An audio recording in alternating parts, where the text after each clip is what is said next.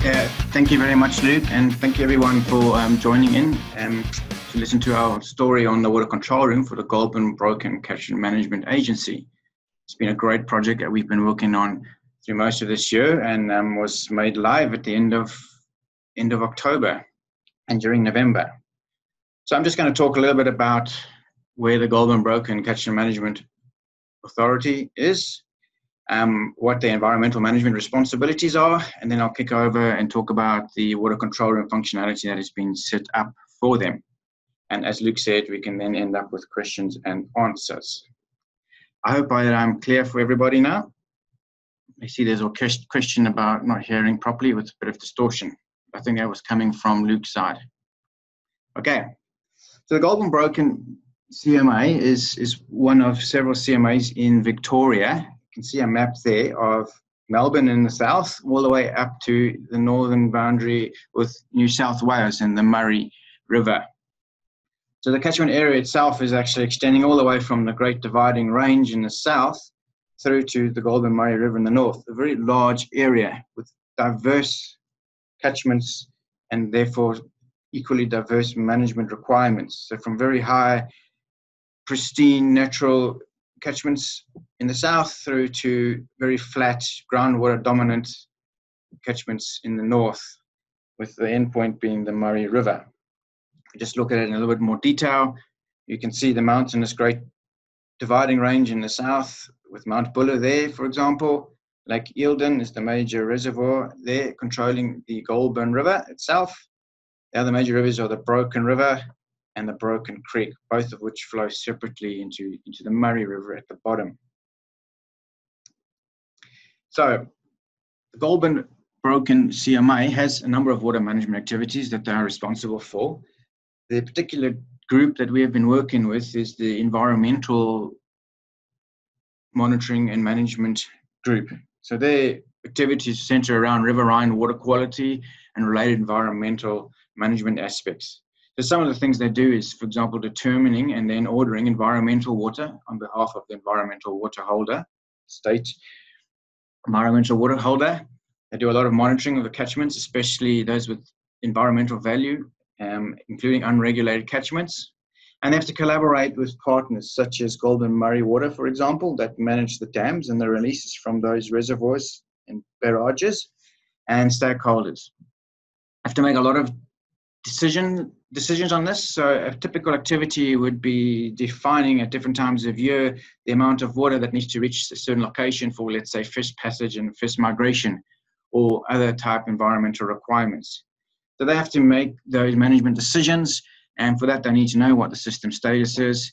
They then make actions on those decisions and levels that have been defined and implement those actions. And obviously once those are implemented, they have to then monitor the response of that. So a typical example would be a release from Eildon Dam for an environmental order that they have required further downstream at Rice's Weir, where the river meets the Murray, and they then need to monitor exactly how that order is going down the system and whether it is actually meeting what they thought it would do, and therefore adjusting based on how it is reacting. So it all needs information. That's the start of all of the management activities. And as a result, Goulburn Murray is a member of the Water Monitoring Partnership in Victoria and do a lot of monitoring of water quality and other river flow and related parameters at various sites and provide that to the Water Monitoring Partnership. And they also therefore have to report to their stakeholders and to the Department of Environment, Land and Water and Planning, for example, on the status of the system and their activities. So, as with everything, there are a lot of challenges in water management. One of them is always around this information and data. So the challenges that Goulburn Broken were faced with is that a lot of this information is already there and available, but it's not readily available in real time and in a suitable format for them. And you have to have this information in real time in suitable formats for you to be able to make effective decisions and implementation and monitor your situation. This data is available at many locations. So the Goulburn Murray Water would be one of those locations. The Bureau of Meteorology is another one. But because it's at many locations, the GBCMA staff have to go into many different portals, log into those portals and get the information from those various disparate portals and then combine it together to be able to get the information they need for the decision making. They also had no control over what was shown in those various portals because they were designed for those organizations and not for the GBCMA. As such, the data that was available, they did not meet their needs and they had to do further manipulation and use of it to get this information. And this caused obviously delays and time and cost burdens on the staff to get the information they needed, which they were seeking to reduce.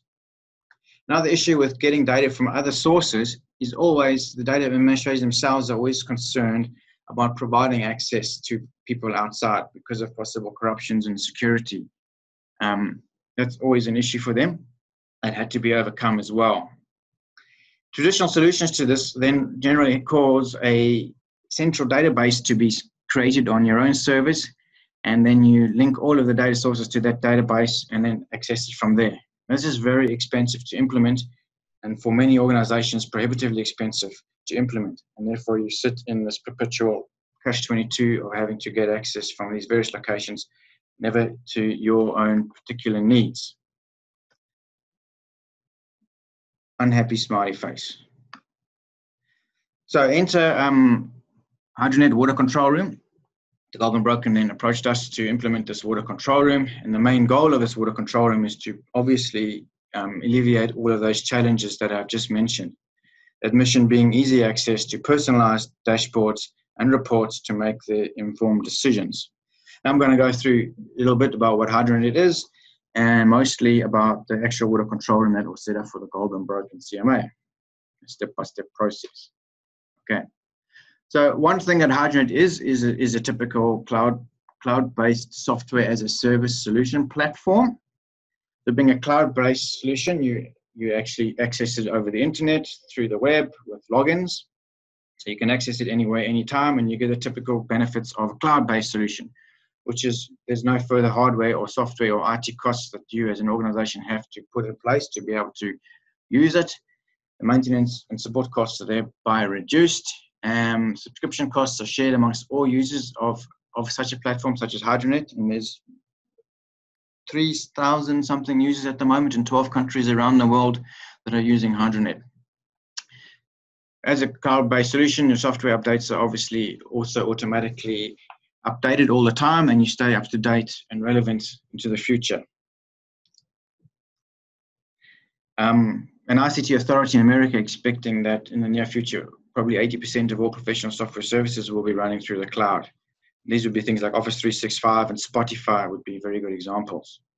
But that's not all that HydroNET is. HydroNET is not just a service in the cloud, but it's a water control room platform. It implements what we call the digital delta approach. The digital delta approach is basically an approach where you create secure connections that smartly link to various databases, systems, and products that are out there on the internet. So it is linking you to that data. It's not copying that data to a centralized database. It's creating secure, smart links. And on top of that, smart tools that then enable you to use that linked data, visualize it, and use it in your own personalized way with personalized dashboards. In this way, the responsibility for the data is remaining at the source. So the source organization that maintains that data, they maintain responsibility, and you don't get any unnecessary duplication of that information. You're only linking to it and viewing it and downloading the bits that you need at the time that you need. You're not copying huge amounts of data. So there's a lot of time and cost saving in just not having to do that copying of information across the internet. And all this is meant to help multiple organizations also link together and work together. So when there's a collaborative decision-making environment that is needed, it is a very good way of easily linking everybody together to make those collaborative decisions. So the process we went through for Goulburn Broken and we go through with anyone is to initially connect to the data, and I'll explain how that happens, then allowing viewing of that data to combine the various data sets and analyze them, then setting thresholds and watching the information in real time through your dashboards. Then also a possibility is to set alerts systems on that. This wasn't done for the Goulburn Broken CMA, but it is certainly something that is capable in the system. and also allowing automated report generations. Now we'll go through each of these steps one by one, starting off with connecting to the databases. So HydroNET, at the bottom here, you can see various different distributed data sources that HydroNET connects to. In this particular case, what's relevant here is the Bureau of Meteorology and their data, as well as the Aquarius database of the Goulburn Murray water. Aquarius database is the main database that is housing all of the water quality and river flow information for the Goulburn Broken area as part of the Water Monitoring Partnership. So the HydroNET backend services create these live links, and they are secure links, which I will explain in the next slide. These two are not that relevant, but basically once those connections are made to the data, application services at the front end through your internet allow you to then view that data in the way you need. There are a number of applications in HydroNET, but the one that is relevant for today is the water control room. And we implement a web service on those databases that then controls the access to that database. So here you can see, just if I start at the bottom, an organization that has various databases, in this case, the Aquarius database. HydroNET puts a data web service on there that manages the authorization and the authentication. So only those that are authorized to access that, and only the data that they are authorized to access is enabled here. Through the DMZ of the client, a proxy is controlling the access through the DMZ, and only requests from the HydroNET IP address are allowed through the firewall via HTTPS or VPN into HydroNET and then to the client. This is state-of-the-art security worldwide, and it's how all cloud systems are basically working. Just to say the main security breaches that organizations have these days are no longer these cloud-based access systems as you see here. They're normally internal jobs or someone putting a flash disk into your computer and getting passwords from people by going inside and that. Unless you do that, you basically cannot get access to these systems. So they're pretty secure. So this particular project, the data that we've made available is the precipitation, various water quality parameters, water level and flow rate. You can see two graphs on the side there just as a demonstration of what data is available, plus Bureau of Meteorology data. So there's various Bureau of Meteorology data also available now to the GBCMA in their dashboards, including the historical 6-minute interval radar images, meteograms, forecasts and warnings, observed river and rainfall flows for the entire country. So, step one, connections are made, live links are set up, and obviously these have benefits. This digital data provides the benefits of this live real-time secure link to data from various locations without duplication, so you don't have versioning issues and there's no added storage and related costs to that. So it's very cost effective compared to setting up a large central data repository to copy everything to. The GBCMA staff are now always seeing the official data, so the data that's provided by the database administrators is the data that they are seeing, not a copy thereof. That responsibility remains at source, and the concerns of the database administrators are met because HydroNET is actually acting as a protective layer above that database, controlling access in and out, not swamping their database and ensuring that only those that have access and only that information they're asking for at a particular time is sent out. They have no added burden now. Once the links are set up, the database administrator does not have to be bothered with providing that information all the time to people that are asking it. They just log into their dashboards and it's there without further added burden. And it's in the future easy to expand and link to other databases as needed. So step two, smiley face, is viewing the data. So you log into HydroNET and it brings you to an application that allows you to view the data that you have connected to in the previous step. I'm going to show a little video clip just to that demonstrates how you would add a new data parameter and then bring it into a charting format and to merge a couple of different monitoring sites together to create a combined graph that could then be set up for somebody's dashboard. Before I do that, just to explain the interface here, you set the period that you're interested in, and all the various data sets that you want are showing here. If you want to add a new layer or new information, you click on Add New Layer button, and the list of everything that is accessed comes up, and you just click the data set you want, and the graph will appear. So I'm now going to just explain as I play this video. So I've set my time, I'm clicking on Add a New Layer. I'm going to surface water, in this case, surface water quantity, because I want to get the daily flow operational data set. That's for all locations, and then you'll see it loads, and those black dots have turned to red. Now that new data set is loaded, I've clicked it on the Murchison location, and I've downloaded the chart for that particular time period I've set and brought it into my workspace. I've already previously put in for Shepparton and higher up at Seymour the flows, and I'll just drag and drop the three together to make a combined chart. Now I basically, for example, have this combined chart of all of the information for the last 2 weeks, in this case, for the main stem of the Goulburn River, and that is a chart that I want staff to be able to see. I then click Place on Dashboard, and I move on to the next step. So that is one way of just adding data easily from the link that's been created and setting up a graph that you want. So the benefits of all of this now that Goulburn Broken have is that they can access this data easily through that mechanism I've just demonstrated, anyway, anytime. They can stop searching for the data. It's all there at their fingertips in their control room. And they can smartly combine it through drag and drop, for example, this data and make graphs and maps using these smart tools without any further IT hassle. Happiness. The next step is creating alerts and watching your data, for example.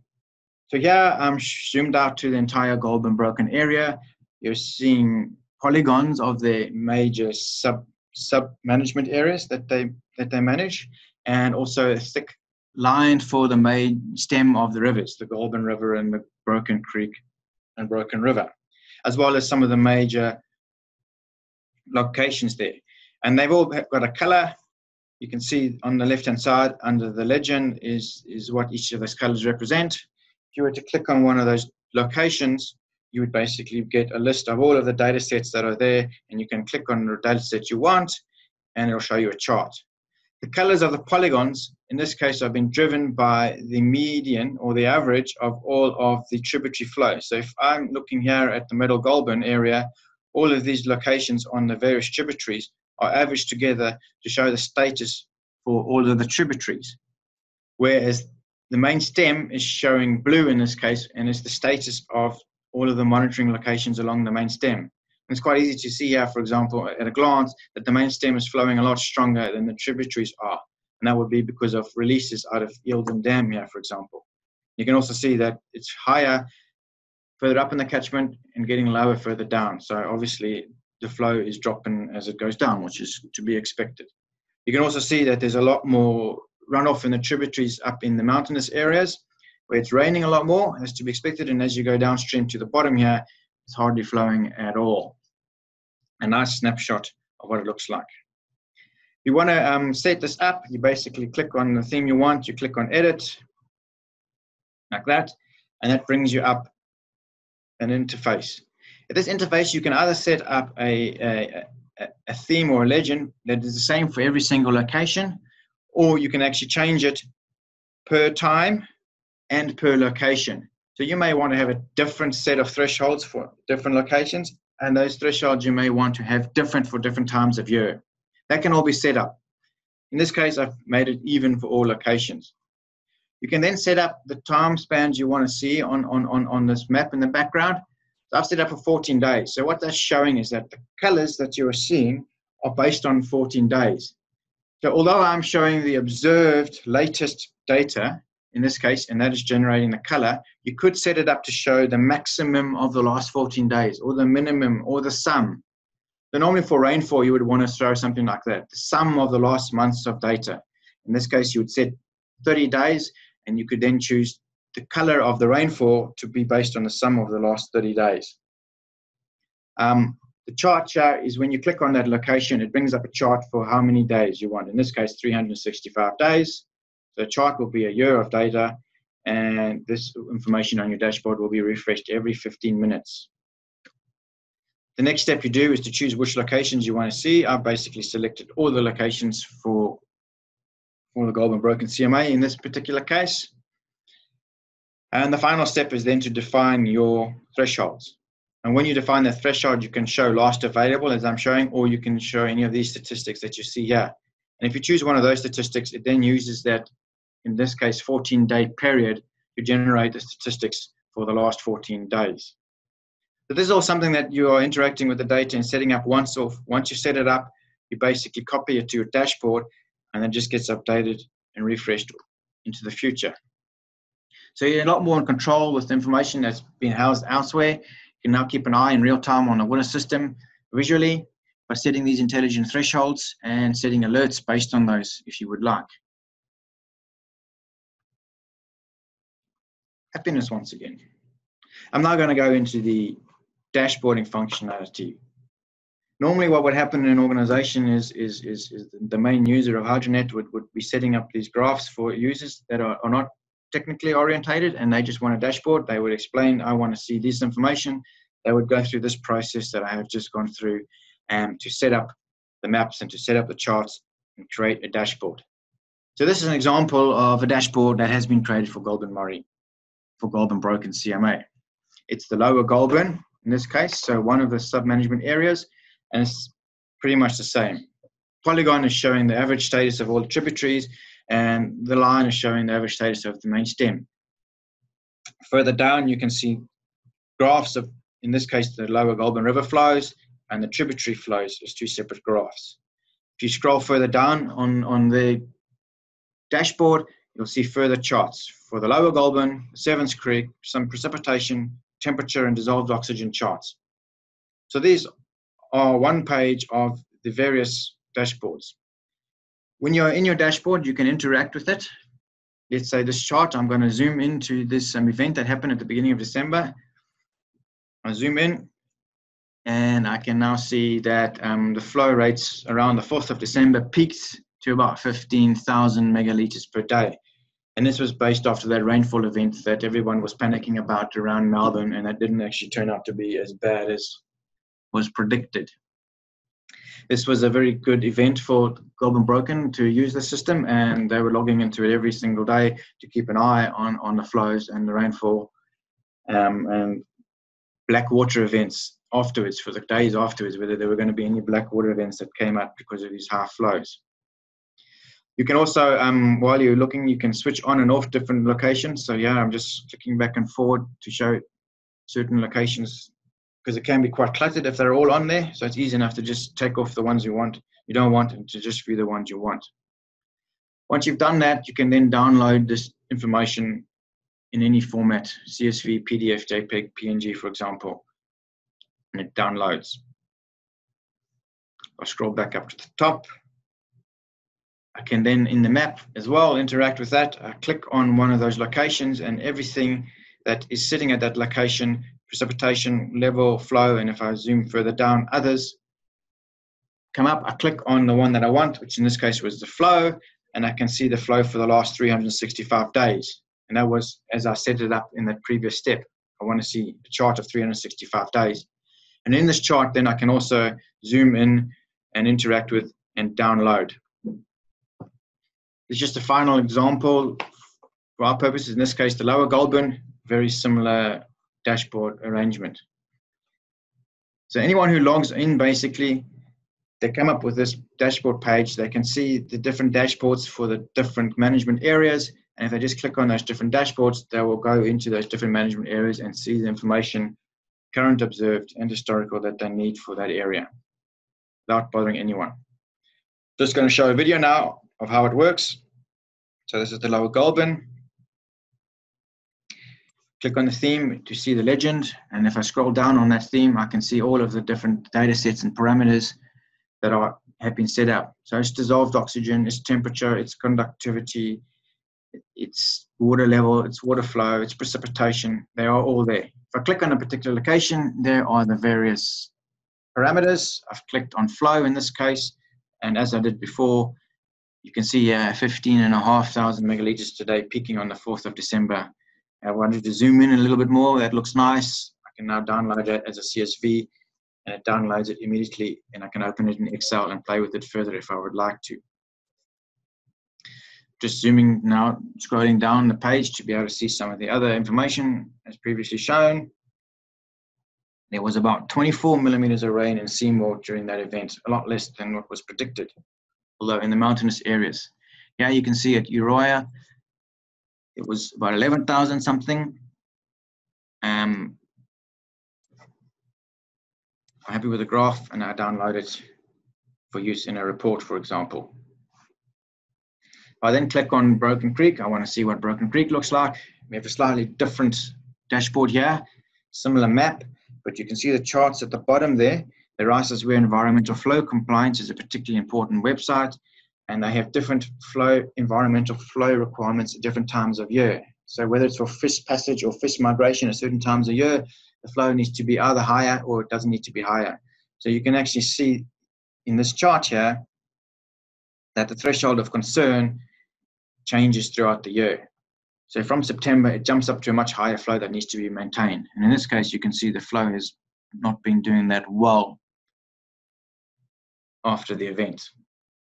On the right-hand side, Rices Ware dissolved oxygen is also quite important. You can see the various thresholds of what is needed to be met versus the actual observed dissolved oxygen. Always interesting to see how the dissolved oxygen changes day and night, linked to the temperature, I believe. So that was a very quick overview of the dashboarding functionality as well that has been set up for the Goulburn Broken CMA, giving them very much their own access to the data so that they can set up the information they need that's useful for themselves. They are much more in control now and don't have to hassle anybody to get that information. They can use it inside the organization. They don't need to have any technical know how to do this. All staff can view what they want, and if they know even nothing, they can just ask one of the other staff to set it up, a dashboard for them, and they just log in all the time. They can keep an eye on their system now in real time. It updates every 15 minutes. And this event that I was explaining in December, the first weekend of December, it was a very good example of how it has proven very useful to monitor exactly what happened during that event and afterwards. They have personalized dashboards set up for field staff, office staff, and management, all different because they have different needs, allowing them to make much more accountable decisions.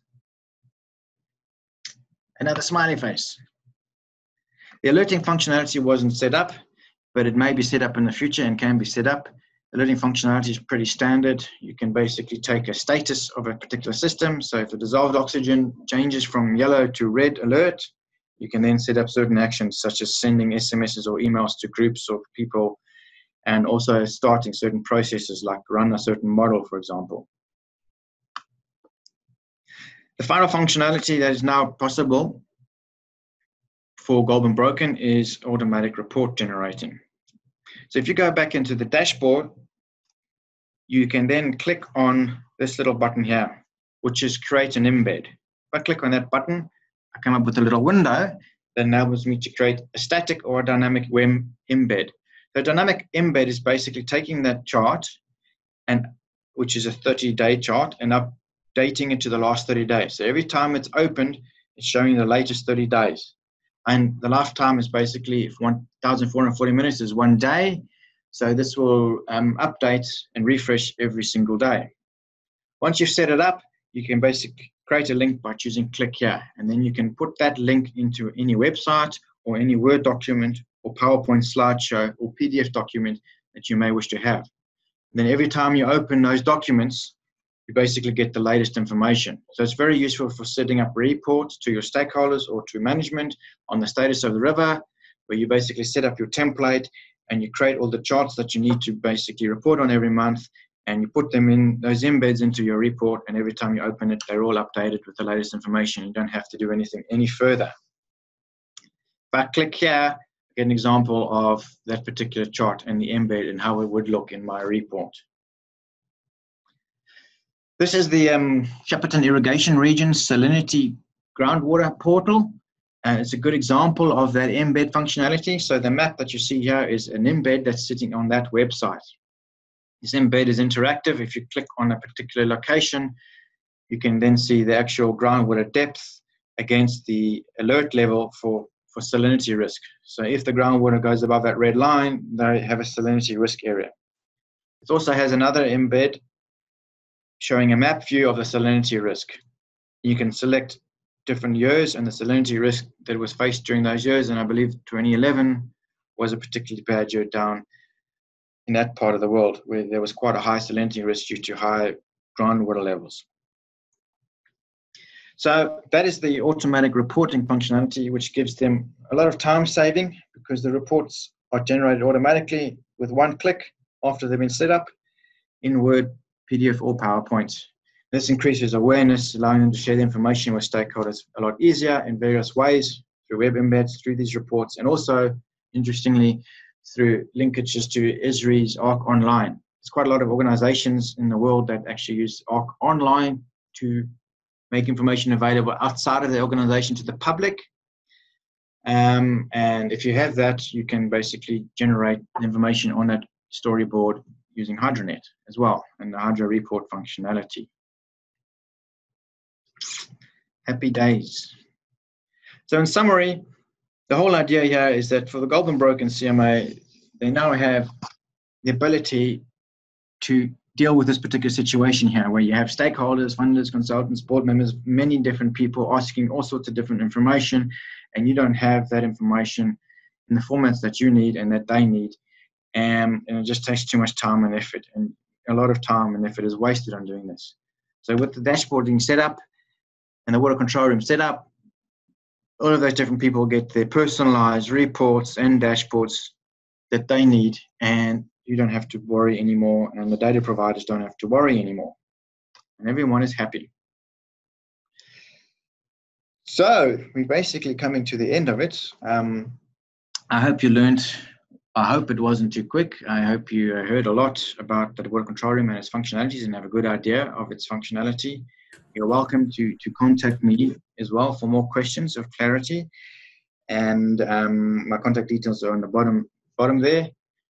I did mention before that there are other functionalities as well that we're working on, also for the Goulburn Broken, developing a flood reporting webinar, a flood reporting portal that allows the public to search for their property and actually generate a report on the fly of the flood information linked to that property. We're going to be doing a webinar on that on the 25th of January, same time. If you want to register for that, you can go to our website and click on news webinars and register for that webinar. That's also a very exciting functionality that is pretty much ready to go. Thank you for listening. I'm going to hand over to Luke for some questions. He's been keeping check of all of the questions that have been coming in, and we're going to have a bit of time. Thank you, Brian. We have received a couple of questions, and if anybody else has additional questions and would like to just post them in the chat space now, that would be great.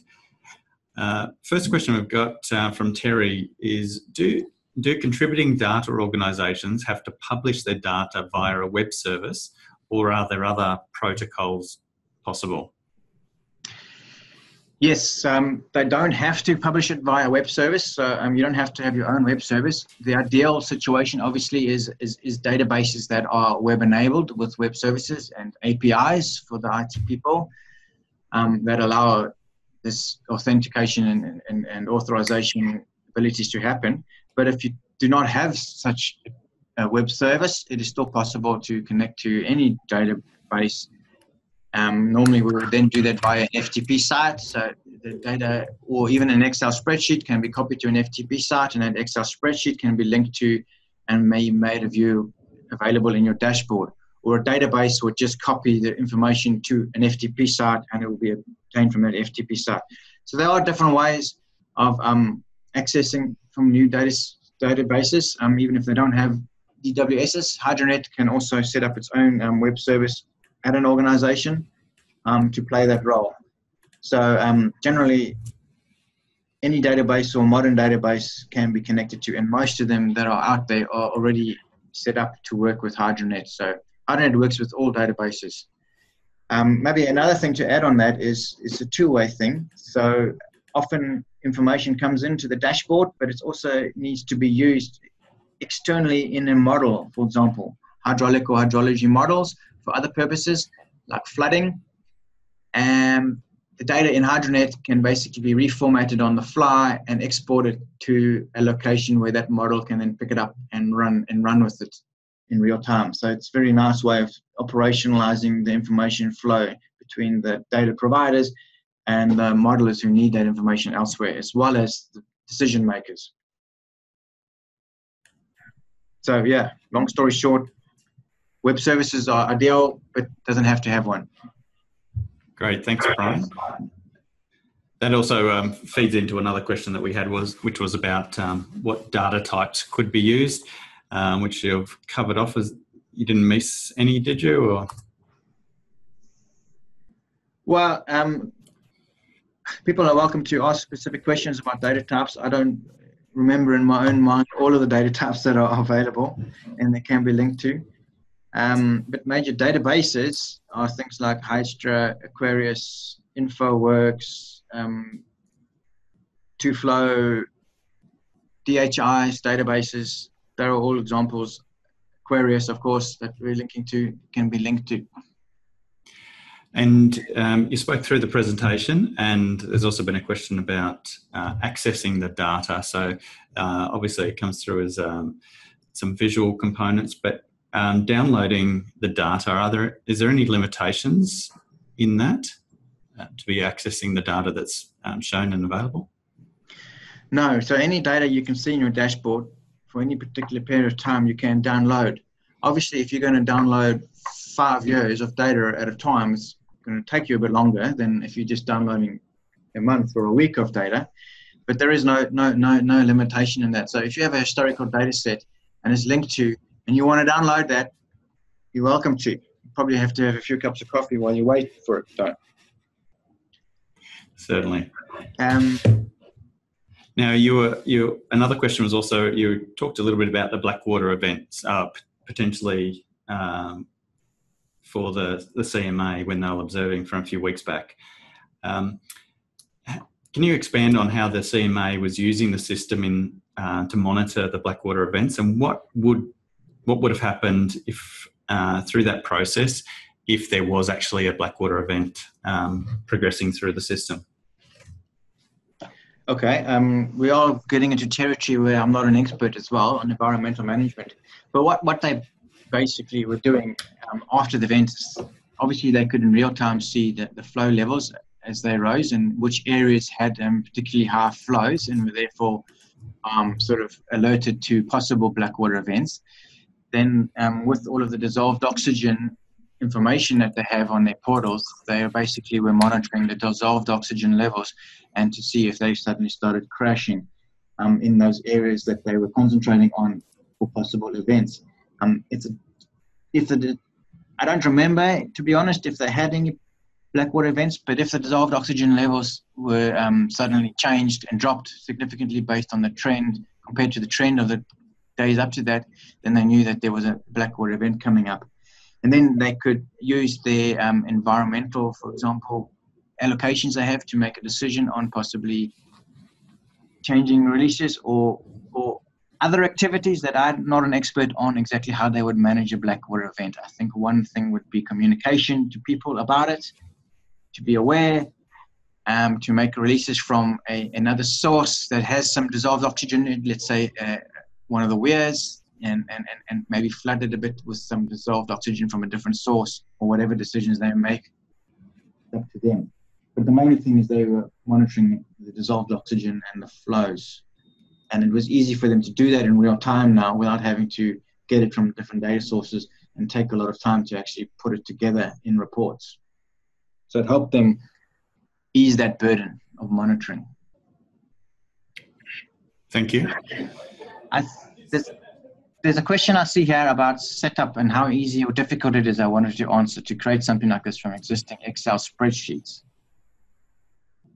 Can I answer that quickly, Luke? Yeah, go for it. Well, this particular one we did for the Goulburn Broken CMA was a 6 months project, an easy 6 months project to set up. It's very quick because this is being a software cloud-based platform. It's all functionality that's already there. The biggest time is just creating the links to the database once off. Once those links are created, the software is pretty much working. The other time, the thing that we do is we have workshops with the organization where we brainstorm the information they need and the various dashboards they would like set up. So that's what we did with Goulburn Broken. Those dashboards that you saw were based on 2 different workshops that we had, brainstorming exactly what was needed and how it should look and what graphs and maps were wanted. And then those were basically set up. They can be set up by the organization themselves, or they could ask ourselves to set it up for them if they wanted to. There's different ways to do it. The functionality is already inbuilt. If you're using existing Excel spreadsheets, we do that in a number of cases. In my previous life in South Africa, where water quality samples are actually just stored on a spreadsheet, and that spreadsheet is just copied to an FTP site, and then the links are created to that. So it's as easy to do it from an Excel spreadsheet as it is from any database. The only difference being, because it's an FTP site, it's not a real-time link. It's updated every time the spreadsheet is updated, of course. And if that spreadsheet is not updated all the time, then obviously the dashboard is not going to be updated all the time.